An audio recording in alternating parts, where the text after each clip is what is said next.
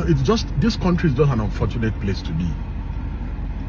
The former EFCC chairman, Bawa, is still being detained at the DSS facility without charge whatsoever. In a constitutional democracy, Emefiele is being detained in contravention of a valid court order granting him bail. In a nation where we say this is a democracy, we are not even pretending whatsoever. This is a country where somebody claimed to have been validly elected by the people. In a democracy. And we are talking about constitutionalism in Niger. But here we are, where we have no respect or regard for rule of law, where we have no respect for the constitution, where the DSS is twerking for Bola Ahmed Tinubu and misbehaving.